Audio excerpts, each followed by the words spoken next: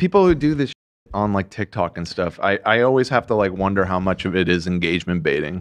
They're still putting their face out there. No, it's stupid. Saying I love, or not I love, but like vibing with Osama. Yeah, Right. it's like the extremities. I feel like the way that Gen Z deals with them online, it's like if someone does something that humanizes them or they get a new piece of data, it like shifts 100% and there's no nuance in opinion. And that is what is really, really dangerous, I think. They're like, yo, this guy said one thing I agree with. I feel like that's a trend with a lot of things. Like we get one bit of info and then we're like, actually, I realize I love this person. Like when people go back and forth online, Yeah, that does when they happen. fight, everything's like in Snap absolutes. judgment. So this is Osama's just embroiled in his first TikTok tea sesh. Yeah. Right. Yeah.